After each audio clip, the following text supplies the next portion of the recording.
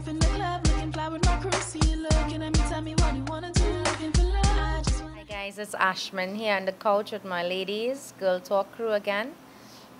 Welcome Nisi and Kimberly once more to our show. We are so excited to discuss this topic. It's all about does size really matter? I know a lot of ladies would be excited to hear what we have to say. You know, we're excited to share with you as well. The topic again is does size really matter? Let's hear from Kimberly what she thinks about that. Oh my gosh. Why me first? I mean, that's like versatility in your opinions. Well, that depends. My answer can actually go both ways. But I would go with yes, size really matters. But I don't want to be biased, so maybe sometimes it doesn't. Nisi? Me? Yes, you. It's okay. You know the Girl Talk couch is where we keep it real, right? Yes, definitely. Size matter. Also, the right size matter. You would know what is your preferred size. How would I find out? How would I find out? No, I know I'm talking. It's a personal thing because like what I think is preferred for me might not necessarily be the same for you. That's what I'm saying. But size does matter.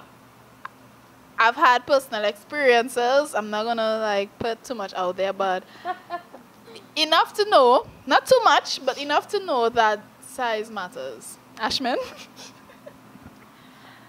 She said coming from her own experience. My gosh, what should I say? I personally would say, yes, everybody thinks size matters and it does to an extent, but it makes no sense if you have the size and you don't know how to work it. You know? So I personally would say it's a yes or no for me because of that. You know? Because yes, okay, you got the size, then you're having, whatever it is. We're big people, we're on the couch talking about if size matters, right? And then in the end, as a woman, you don't get an orgasm, but you got the size. So then it doesn't make any sense. You have to know how to work it. And that's Ashman being totally real and honest. I want to let's stray a little bit to that topic you just mentioned about like not having an orgasm, right? I've had a lot of friends who have been in relationships having sex on, could we say sex? Can we? You can say sex, right? Yeah, so they make love on a regular and don't experience that climax on a regular. But what yet, a pity. But what a pity. No, but when it comes to guys, they always experience it. So, ladies, let me tell you, if you were to a man and he is selfish and it's only about him, you need to get rid of him, okay? Because you're going to be very unhappy and you're going to be looking for it elsewhere. That's my honest opinion. I mean, I am in a couple of groups and different things, and then I have persons who call and talk to me and stuff like that. And I really feel sad in the sense that for them, because they allow these things to happen. How could you be pleasuring your significant other, your partner, and in return you are frustrated sexually after they are pleasured? But is it an easy topic to have, like, okay, we're dealing with males here. Like, I mean, yes, if you're in a relationship with someone, they should be open to hearing you and knowing that they are satisfied and having that conversation about sex. But sometimes guys take it the wrong way. It's an ego thing. Maybe it could be an ego thing. They take it the wrong way where they feel like, oh, well, I can't satisfy you. Like, it's a me thing, And sometimes, as I said, like, it's just to have that conversation and work on it. Probably work on it. No? In a relationship, there must be rather discussions about this, because yes, it's not 90% of the relationship. In some cases, I mean, sex lasts. Okay, I wouldn't say for some people they say it's 80%. It's not 80% because I mean there's so many other things. It shouldn't be 80%. Your relationship shouldn't be based on sex. Come on. That's what I'm saying. So that's what I'm saying. Like 20%. Yeah. I would say it's 20%. But what happens afterwards? Going back to the topic of sex now. you really need to discuss it, because different people have different likes, different people have different type of freakiness, different things they would like to try, and this is your partner. In most cases, we're speaking about life partner because we're speaking about husband and wife kind of thing, not fling on the side, not side chick and things like that, right? We're speaking generally with your partner, the person you are in love with and stuff. If you cannot share experiences with your partner, then who You will you share it gonna with. share it with? You know, and I am certain that a man who is in love with his woman, his wife, they're first and foremost, they would in fact want to make sure that the woman, the love of their life is in fact pleased, then to please themselves. That is what a man is supposed to do. Not please himself first and then try to please you, and then you're so upset about it, you know. You heard that, guys? Like, yeah, it's not just about you. No, a lot of women don't discuss it. They would They feel don't, embarrassed. they don't. They was like, oh my gosh, what And Ashma a lot of saying, but is the females truth. fake it just to let you think, yo, it was good. I know of, like, I've had, like, females talk, like, girlfriends talk. Then if you look at the flip side of it, because we're talking size matters, and there's some guys with big egos because they got big. So they have big egos. But they can't, what yeah. what do they do with big? Because big can mean, for me as a female, painful, uncomfortable. Exactly. So guys, big doesn't mean you need to have a big ego. So yes, size to me it does matter, but at the same time, your ability of you like knowing what you're working with and ensuring that at the end of the day, like we're on the same page sexually. Like you know what I like. You're not selfish. Like a lot of guys are selfish. Like you start and it ends, and you want to know, okay. Well, in most cases now, people get involved in relationships for the wrong reason. It's most of the time a sexual encounter that they're looking for. It's no longer a relationship and long term and stuff. And I blame the women for that, because they become a little too loose, you know, and not having morals and values and keeping themselves, you know. So I would blame them for that. And this is why they would be more concerned about pleasing themselves rather than pleasing the woman that they're in bed with, because I mean they don't really care about you, they care about getting laid, you know what I mean? But I So- think the advice that we're giving is more on a relationship type of setting of long term, you know, something not just like the one night stand fling type of thing. With regards to our topic, I would say that in one breath, size does matter. In the other breath, someone can have not the bigness that everybody wants and want to have, and still be able to satisfy you, because they know how to use what they were blessed with. So let me play devil's advocate for a sec, right? So painting a scenario. You're with this guy. He is willing to make sure that you're satisfied, but he does not have the tools to satisfy you. What would you say in a scenario like that? What would you say that he doesn't have the tools to satisfy you? He He is don't- willing. He's willing. He's not selfish. He's willing, but he don't have the size to even start the process. But that's what I'm saying. I mean, you don't necessarily have to have a big, you know, what do you Size. want me When to I say that? size, I don't necessarily mean like mandingo. You know. Oh my God! No, we're not saying like. Come Okay, on. listen, as, listen. As Kimberly said, like, come on, we don't like pain. Like, come on. But Okay. at the same time, like, okay, let's just say, like, even to start the process, like, you'd have a standard size that you should be able to step up to the plate with. If you don't have that to begin, Why did I expect this to be his response and it's actually yeah, no, but for real, like, let us be frank. Listen, Let us be frank. I'm talking from a friend's experience.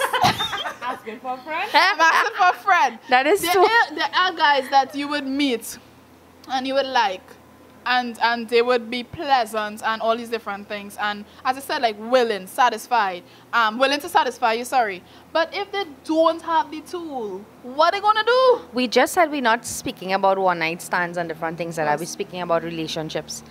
Relationships, you build a certain sort of physical connection and emotional connection. Your body in turn now Kimberly, you have a boyfriend or whatever the case may be. We all have had relationships, right? Okay. I'm drawing reference to that in the sense that, you know, you begin to have feelings and different things. Sex and being satisfied is not just about penetration. There's so many other things you could do to get satisfied. Now, I am not saying that a penis is not needed.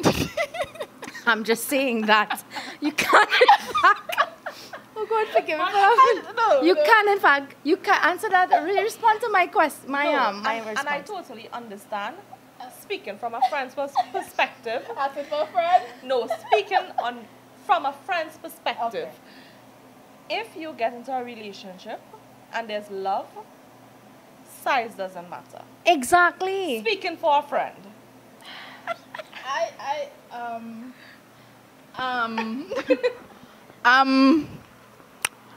I don't know if I agree totally with that.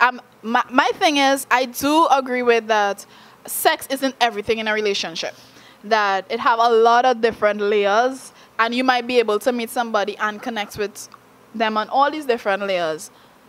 But if you're in a relationship and you're getting all these different things, and you might be a sexual person, and you're not getting that, like that's important to you in a relationship, and you're not getting that one thing, for some people it overshadows everything. Understood. But then that speaks to the individual. What is important to you in a relationship? But I hear you, because there must be some level of goodness. Of goodness. Some of the right length. Yummy. But I have heard challenges with, is it the right Size. size? But I've heard real stories about the size not being right and it's not working in that relationship. But I'm sure if it's a one-night stand, and maybe that's why some of those one-night stands remain one-night stands and don't develop into relationships. And that's the thing, like, yeah, like, it had the experience, yo, this didn't work for me. One time. Yeah, like, there's not going to be another time. It's no. But honestly, like, my thing is, in a relationship, you could work on different areas. You could work on a lot of things. If he don't have the right size or he don't know what he's doing, like, some things you just can't fix. I just said, Nisi, that a person could have a mandingo size or a little smaller size. It's all a matter of learning how to work the tool. It's all about learning how to work the tool. It's about getting the woman aroused, you know. And if I am with someone, my significant other, I mean, just by being around him, I am literally aroused. Yeah. But then when you get to the act, and then you're aroused, and then it's like, I never said I had problems in those areas. Okay? no, but we're talking. Okay, that's okay. So I'm gonna bring it home. Ashmin, you're in a relationship with a guy. You're attracted to this guy. He is a very caring, loving type of individual. Like, you're in love with the person. You're attracted to him. Hear what I'm saying? You're very attracted to the person. You're easily aroused. But when it gets down to the actual act, you're not satisfied. How would you address that? Well, that's not going to happen to me. So I wouldn't.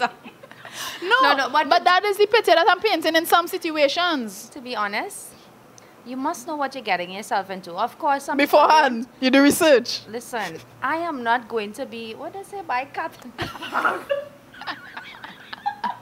Are you fudging crazy? How are you not doing that? So, that's not going to happen to me. I'm sorry. That means size does matter, Ashmin. Yes, No, yes. Okay, Yes. Listen, let me just say something, okay? So I've had this friend, you know. So we have a lot of friends, though. We have a lot of friends. No. This is a guy. He personally had issues because he has diabetes. Okay. And because of his diabetes, and maybe I shouldn't be discussing this, but, you know, I'm just going to give you a little, because there are a lot of people out there with diabetes, right? And because of his diabetes, he could not have, you know, got an erection, which used to be difficult for him. At least so he said. So his girlfriend now got to talking and saying that, you know, he is able to satisfy her because he has other means. You know what I mean? Like... Do you guys know what I mean? Yeah.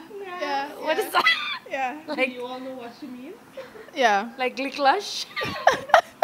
How do you say that? Kind of. So yes, he has other means. Continue. Right, okay, so, you know, so I mean, different strokes are different folks, okay? It's not gonna happen to me, so I wouldn't have to deal with that. However, Okay. you know, there are other ways and means, I mean, people, But for a lifetime, Ashmin, a lifetime. we just said that sex is 20% of the relationship. If But it's you still are an being- important part. It's still an important it's, part. it's an important part, but there are lots more things to consider, you know, being Okay. in a relationship. And if it's 20%, then it cannot be, you know, a whole. There must be other things. There are things to think Okay, about, like, for noted, example, noted. you know, how he treats you, the way he speaks to you, you know, things like that, how he makes you feel, you know.